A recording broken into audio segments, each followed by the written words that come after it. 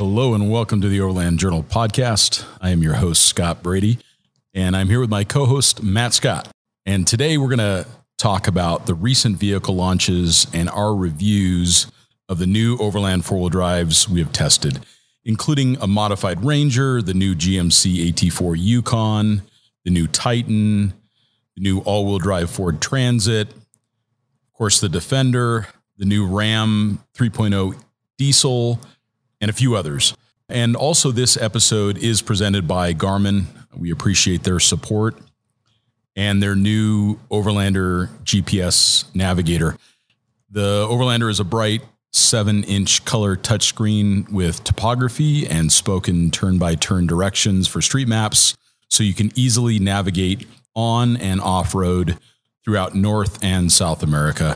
This unit comes preloaded with iOverlander POIs, which I have personally used out in the field, and also the ultimate public campgrounds database as well. So you don't need to sell coverage to route to those favorite campsites or get to your next destination. The unit is also quite tough, which I have also experienced using it in the Americas and also in Africa. And it is dust, vibration, and extreme temperature resistant. Aside from navigation, it also has built-in tools like pitch and roll gauges to help the driver navigate challenging terrain. Thank you again, Garmin, for your support of this podcast. And what are we going to talk about today, Matt? Talk about what we've been driving. I guess we've I don't know. We've been driving a bunch of different stuff, new vehicles. Yeah, new vehicles on the market. Yeah, I guess we're lucky enough to have early access to the Gladiator Mojave, which is pretty cool. I have been driving a Ram 1500 limited eco diesel, and you've been driving some new stuff too. Yeah, the new AT4 Yukon. We drove the new Nissan Titan. Of course, you and I both drove the Defender. I've had Which is definitely worth chatting about now that you can actually get one. That's right. And I've been spending a lot of time with the Ford Ranger that was completely modified by ARB. So what we want to do is start maybe once a quarter or so. We're going to do these little mashups where we talk about the new vehicles that we've evaluated for editorial and what are our pros and cons for each one. And these will be pretty short, little digestible podcasts on the new trucks on the market. So what did you think of the Mojave? You know, I liked it. For those who haven't listened to previous podcasts, I was a really early adopter of the Gladiator platform. I was at the press launch for it. I want to say that was like February and March of 2019. We went and did a little off-road demonstration, did a road demonstration prior to that. And on the way back to the hotel that everything was based off of, I was on the phone with my local Jeep dealer. Do you have one? I want one. I got it. I had one of the first ones. I just hit 20,000 miles on that. Yesterday. It looks so good too. Yeah. You pulled in on it today and it's like, that thing looks so good. Yeah. It's, we have a dedicated podcast to that truck, but that's our adventure vehicle. It's not something that I use as a daily driver. I'm not commuting on it. It's for Baja, it's for Moab, it's for remote places and not even a check engine light in 20,000 miles. So I'm a huge fan of the platform. And I think what the Mojave does is it really aligns the vehicle more with people who are less interested in technical terrain and more interested in, desert terrain, wide open terrain. I mean, for somebody that's driving the vehicle daily, the suspension on the Mojave is definitely a lot better. Really nice. It has a more substantial hood. The thing that I really liked about it, I loved the interior. They put a little bit more sporty steering wheel on it. Kind of some more perforated leather. It's just nice orange accents. The one we had, I want to say they call it pumpkin orange. It's definitely pumpkin. Yeah. It's really orange, and I'm a fan of orange. But it was a little bit maybe too orange. But yeah, it seemed like Jeep was sending us like the entire Skittles colorway over a series of a couple of weeks. But I have to say that the Gladiator is great. This has a more substantial frame. I want to say they added some high strength steel in some critical areas. It has, I guess what's cool is that it has a cast iron front axle. So it eschews the aluminum knuckles that are, I guess, an issue if you're really, really moving in these things. It's cool. I guess for the money, you delete the front locker, right? You do not get a front locker. You get a rear locker. you do not get the electronic sway bar disconnect, and you get I want to say it's 2.7 to 2 low range rather than the Rubicon's stunningly low 4-to-1, which I think we could both argue is almost too low. Well, if you have a manual transmission, the 4-to-1 is a great thing. Yeah. If you're doing a lot of very technical driving, obviously the 4-to-1 is a great thing. What I find the biggest problem with the 4-to-1 is if you're in mixed terrain, sand and mud in particular, also snow, if you need to reverse with any kind of speed, you're stuck with this very low wheel spin. So if you need to reverse out of a mud hole and you've got a 4-to-1, you just can't get the tires spun up enough to clear out the mud. So I prefer a 2.7 to 1 low range in the Wrangler for almost everything but extreme rock crawling. Yeah. I have to say if this was a vehicle that was available when I was buying it, I bought the Gladiator Rubicon. I probably wouldn't buy the Mojave. It's about the same price as the Gladiator Rubicon. I'll be honest, I don't use the front locker that often, but it's nice to have. The thing that I do use a lot is the electronic sway bar disconnect. You can use that anytime you're in 4-wheel drive high. It just drastically improves the ride quality of the vehicle off-road. That's something that I wish that it had. A lot less head toss. It allows the suspension to move more freely. I think it also greatly improves stability of the vehicle because you're keeping tires in contact with the terrain. For somebody that may not be doing more technical stuff, that is going to put 35-inch tires on it, let's say, I think the Mojave is great. The remote reservoir shocks they used are fine. I mean, it's limited only by the architecture of the vehicle. A solid axle can only do so much. I thought that the off-road performance was probably still worse than in high speed than mine, but I'm on 37s and I have, some fancy Kings, which are probably a better shock, but it doesn't have to meet the OE standards that obviously FCA, or what is FCA called now? Yeah, Chrysler. Yeah. No, they have a new name. Oh, I don't know. Look it up. It's interesting. But yeah, I'd give it a 7 out of 10. Great option. It's cool to see Jeep dialing into little areas, with that V8 concept that they showed with the 6.4. I have to think that engine in a Mojave would be a lot of fun. And I think that's what's coming. I think that Jeep is now getting some pressure, some competitive pressure, but they've already got such a foundation to work from that they can salt in these things that they never really, we've always wanted V8s. We've always wanted diesels. Yeah. And before they didn't have a reason to, because this was the only option. Now they've got some competition and they're just now opening up the catalog and saying, all right, we're going to throw in a V8, and a bunch of people get excited and they buy a Wrangler instead of something else. Yeah. I mean, I love the I don't know. Let me start over here.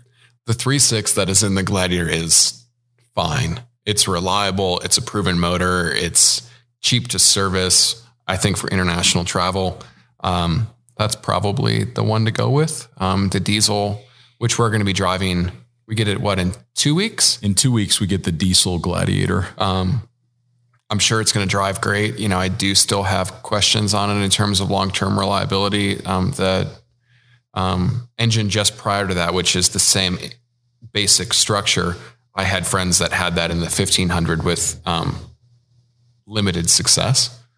But yeah, I'm just excited to see the Gladiator platform grow. It's so good for overlanding. And it's a perfect hit. They literally nailed a perfect hit. Again, just hit 20,000 miles on my personal one. I paid full price for it. I didn't get any discounts or anything. I was that enthusiastic about it. And I have vehicle ADD, as some of our readers will know. Still have it, not planning on selling it. Yeah. I don't know. That says something when you hold on to a vehicle for more than a year. I just renewed the registration. Wow. Commitment. You're going to be okay? Yeah. I might put a ring on it. But I don't know. Nice. It's good. Defender. Yeah, I did like the Mojave. I think for me, it's trying to be something that it's not.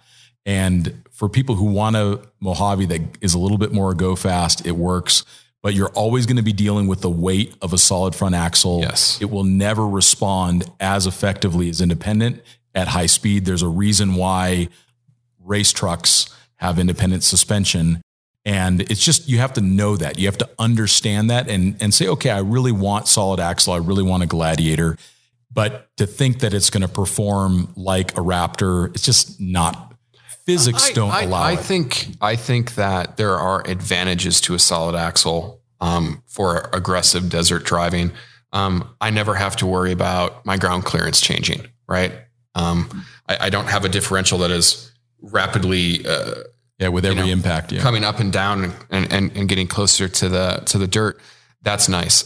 They're way easier to lift. Again, I have a factory 2-inch lift on mine with 37-inch tires. So like, let's say Ranger or a Tacoma, there is virtually no way to fit 37s on that vehicle without substantially modifying it. And then you're talking Heim joints and you're talking all this kind of stuff, and they're not going to drive good. They're not going to have the reliability and durability that you need. If you want 37s on a pickup, buy a Gladiator. So yeah, I mean, like, I don't know. I would put money that even with a camper, my Gladiator is way more proficient in high speed stuff than, let's say, ZR1, because they have to deal with those little, or not ZR1, that's the Corvette, the ZR2. They have to deal with 31-inch tires. Yeah. And maybe if you're lucky, you can fit 33s. Yeah, 37s do forgive a lot of sins. That's exactly. For sure. So I also had the diesel Wrangler for a little bit. So this is the first time for us to really talk about the diesel drivetrain in a Wrangler. I liked it a lot. Yeah. The consideration obviously is international travel where you don't have access to ultra low sulfur diesel, but for driving around in Prescott, we're at 5,200 feet. I have a turbocharged motor with really good torque. I towed a Brooder trailer with it, and that little Jeep, I was getting 25, 26 miles a gallon, legitimate. And I don't drive. Yeah, you're gently. just driving it. I'm just driving and getting that kind of gas mileage.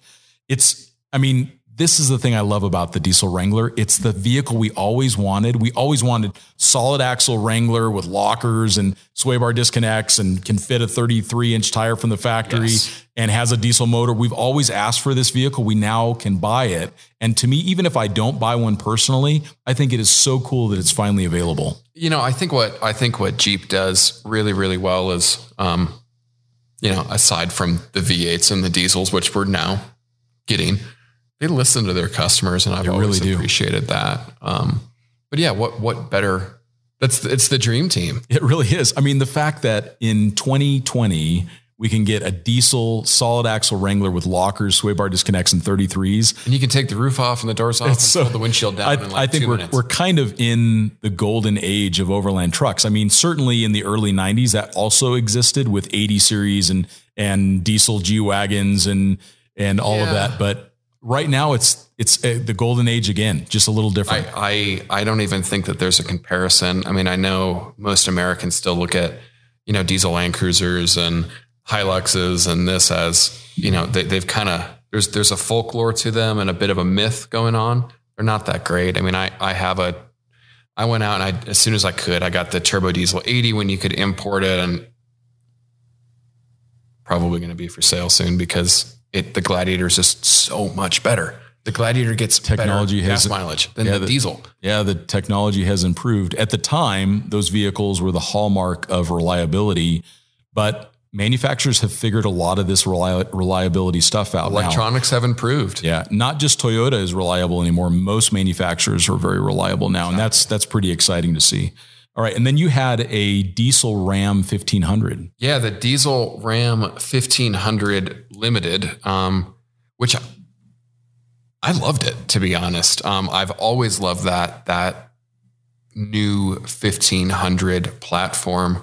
It rides spectacularly. Did it have the airbag suspension? That one had air suspension, so you could raise it or lower it. The interior is like, I'm going to say this, like it is on par with a lot of the Land Rover, Range Rover products, where they're a little bit more minimalist. The Limited package is more embellished. They have some weird, like Western themed stitching going on. Sure. And I'm kind of like, that's a little bit tacky. But the materials on the inside, the leather is just, it's a really, really, really nice place to be. It handles pretty good. You know, the diesel in that vehicle wasn't, the focal point would be the economy, the fuel economy that I could return. Sure. It wasn't a powerful engine. So you missed the Hemi in that particular application? You know, Laura's dad has a, basically identical truck. He has the Limited, but he has the 5.7. And I think the 5.7's more interesting to drive. I think the diesel obviously gets phenomenal gas mileage. But I think what I walked away from is that as a technology demonstrator, to see the diesel, to see the air suspension, to see the quality that company is able to achieve, it leaves me really, really excited for this Grand Wagoneer that they've been teasing. Soon. It's coming soon. And boy, I have to say that, yeah, 8 out of 10 for me for that Limited. You know, it's not, listen guys, we're not talking here about the, I know Overlanders kind of like the more basic things, cloth interior, whatever, because it's more of a purposeful vehicle, but I'm just talking about what that company can do. And it was great. A nice daily driver. I mean, it was, you know, it was a black truck in the summer in Arizona. So the AC wasn't super great, but you press a button and the seats start blowing cool air at your derriere. And it was, I really liked it. It was a nice looking truck. It was a lot better than the Nissan Titan that I drove immediately after. It was like, it was going from something very significant to, something with some challenges. People pay for this. And they weren't that different in price point, which was the interesting thing for me. Yeah. So, very valid. And then another long-termer that we've had, we got the ARB outfitted Ford Ranger, and which looks great. It does. It looks great. And they've addressed essentially all the things that I didn't like about the stock Ranger, principally the rear suspension, rear shock tuning, with the new Old Man Emu on there, the multi-leaf pack. It's a nice little truck. I drive it almost every day, and I've kind of fallen for it. I mean, I'm impressed that it's got a Ford Motorsports tuner on it. Oh yeah. And it starts pushing I think it's 317 horsepower now. And out of I would have never thought to buy a 4-cylinder 10-speed transmission. It's so good. People seem to fail to realize that, yes, cars have become more powerful, but it's really the gearbox technology that is making these things so drivable. I had that gearbox in my Raptor and people, oh, well, that's going to break. I'm like, no, it's not. Yeah. It didn't break. It's been great. And having 10 different ratios to choose from makes that 317 horsepower. I mean, that thing's pretty quick. It's really quick. It's noticeable. And again, we're at 5,200 feet and I'm getting great performance out of the truck. So there's a lot of things that I like about the vehicle, principally the suspension. ARB has done a nice job because they're starting to partner with Ford more. They did a nice job with the front bumper. It's really going to be fun to see what that ARB partnership results in, particularly around the new Bronco. So the fact that ARB is working that closely with Ford, I think we're going to see a lot more Ford factory solutions that feature ARB products. Yeah. I mean, I guess that's a good thing. Good thing for the end consumer. I think so. All right, let's do a little update on Defender. Yeah. So Defender is now available. I actually saw one at the dealer. I want to say the initial run of them has sold out.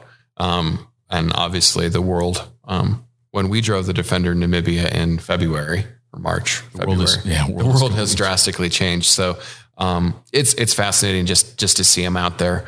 When we were up in Colorado last month, there was 3 or 4 of them running around in Telluride, and, I'm pretty excited. I keep going online and I keep doing the vehicle configurator, and I love the fact that they actually went to production with the built-in air compressor. They went to production with the shower system. There's a lot of really cool things about that car. And we've got a couple of them that are going to be showing up here in the next few weeks. This podcast will come out after we're talking about this, but we're doing a television show with the Defender. So I'm pretty excited to see how it is to use that vehicle for a week in the field when I've got the keys all to myself. So my favorite thing on the Defender, I'll be honest. I think the styling of it on the exterior is very forgettable. Like they use a lot of just these kind of gentle curves, and there's nothing. I guess I still look at an off-road vehicle and I want a little bit of aggression, but I love the interior. Really good. It's so practical. Like I find when I get into a car these days, I have this big cell phone because phones are not getting smaller. I have this wallet that has all this junk in it. I have my keys. I have this, I have that. There's places to just like download all your crap into in the Defender. Like there's a really nice pocket next to the, for left-hand drive vehicles, or we'll talk about left-hand drive vehicles. On the left-hand side, there's a little pocket you can put your stuff. There's, the dash is essentially hollow on it. It's a really practical vehicle. I think it's one of the best interiors currently available for hands down vehicle-based travel. No question. And it's also class-leading ride quality. We did do a full podcast on the Defender. Matt and I certainly have our reservations around the front end styling, but I think all of that's going to be addressed with the aftermarket. Bumpers are going to come out. And it's already starting to. Things are going to make that front end not forgettable. It's going to make it memorable, and it's going to make the vehicle even more suitable for backcountry travel. What we really need to see with Defender is these things out in the field, proving to be reliable over a period of time. And then I think you're going to start to see sales increase within the overland crowd. I mean, we didn't really have any major issues with the places we took them. No. And we were in pre-production vehicles. Obviously Land Rover's watching those things like a hawk, but it'll be interesting. I believe I said in my editorial, like if it's reliable, it will be one of the greats. And they've done everything that they can. I think they have. They really put a lot of thought and passion into that vehicle. You can see it. All right. Well, then now AT4, I guess. So this podcast will come out after the embargo, which is good. So I've had access to the AT4 Yukon. GMC has decided to permeate the AT4 option model across all of their four-wheel drive vehicles. So anything with an AT4 badge is kind of like a trail-rated Jeep. So it gets larger diameter tires. It gets a more aggressive tread pattern. It gets some underbody skid plating. They do some work to improve the approach and sometimes the departure angle. It gets some unique styling as well. And then they also usually include some kind of a driver selectable off-road mode as well. This Yukon had 4-stage airbag suspension. It had excellent ride quality. I think that's one of the huge benefits of the airbag systems. And then we also get a much bigger payload. This is a 7 or 8 passenger vehicle. So because it can haul so many people, it has to have a really high. Replace that with gear. Yeah, it has to have a really high payload. It drove nicely, and the 5.3 was a little underwhelming on the power. The AT4 is only available with a 5.3. Unfortunately, because of the front end bumper architecture, you're not going to see the diesel in the AT4. But the 5.3 is totally adequate. It's kind of like the 3.6. It works. And really nice, comfortable vehicle. I did the whole Mogollon Rim Road with it. We did some trails in Sedona with it. Very comfortable vehicle. I really liked the suspension. This was a pre-production unit. I did not see the effectiveness out of the traction control that I would have expected. So maybe that will be resolved for production. I think we need to get a hold of a production unit before we have final say on that. But I was a little disappointed in the traction control performance out of it. And I guess this is kind of, I know GM has had the ZR2. Yep. But this is really their first kind of more general foray into actually offering products maybe more targeted towards an adventure or off-road enthusiast, because they really haven't. They've not had it. Yeah. I mean, I don't know. I guess I've always kind of thought they have the Corvette and they have the Camaro, but that was where most of their excitement went. It's cool to see more options for people. Like you said, we're pretty much in the golden age of overland. Now they have the Bison, which is one of the best mid-size trucks that you can buy today. Diesel, front and rear lockers, great suspension. It's certainly one of the high marks within the GM lineup. But what I'm excited to see is this attention from the manufacturers towards off-road performance. It's one of the fastest growing and most lucrative segments of automotive today. because they see so much pressure from EVs. So they're going to make lifestyle vehicles that still have pistons in them. And that's going to be off-road for a while. And I think that that's where we're going to see a lot of the off-road innovation. Yeah. Yeah. And they're fun to tinker with. They're just fascinating vehicles. So do we want to talk a little bit about the Nissan? Yeah, I guess maybe just a little bit. Yeah. Listen, there's nothing wrong with the vehicle. Nissan Titan is what we're Nissan Titan SL. It's like the Costco of luxury pickup trucks is how I'm politely trying to say it. Looking at what they were actually selling for, because pickup trucks are confusing in that regard. You can have pickup trucks that have a $70,000 sticker, but they're actually selling for mid-50s. So, the problem is that what they're actually selling for is you're comparing it to F-150 King Ranches. You're comparing it to F-250 Lariats. You're comparing it to 2500s. You're comparing it to very well-equipped Ram 1500s. And it just doesn't play ball with them, unfortunately. They have that new, they call it the Endurance V8. The motor was fine. The transmission just didn't seem to be very refined. But it actually handled pretty well, I think. Yeah, my experience was if you drove that vehicle conservatively, it did not feel like it performed well. If you started to really push it, the motor needs to rev, the transmission needs to know that you're alive and you're getting after it. Off-road, the vehicle just struggled. It's really not an off-road vehicle. They don't really have a package that's suitable for that. There are other options. Well, they do have the Pro 4X model, but I guess there's so many good American pickup trucks. And then there's the Tundra, which is as equally outdated. I don't know. Nissan, they try so hard, and the people at Nissan are such good people, but they need to interject some performance into these lineups in order to remain relevant as EVs start to take control. So if you don't play ball with demonstrable performance, real functional components of these vehicles that make them exciting or make them play ball with the others in the space, I think that Nissan will continue to struggle. Yeah. I guess I've always seen Nissan as kind of, I don't want to call it a budget brand, but good quality vehicles, lots of reliability, but they're just not competitive on price is why I would have a hard time recommending that vehicle. I'm sure it's reliable. The build quality was just fine. They just need to interject some excitement into it, or they need to adjust the pricing that you see on MSRP, and that will bring the model into the interest of the consumer buyer. The Frontier is a great option because they're affordable. You can get into them totally legit affordably. Truck. So my favorite Nissan for sure is the Frontier. Take a look at the Frontier, So these are some of the new vehicles. We have a Power Wagon coming. We've got a diesel Gladiator coming. I'm testing even an all-wheel drive Ford Transit right now. So there's going to be a lot more to talk about in the next episode. And we thank you all for listening, and we will talk to you next time.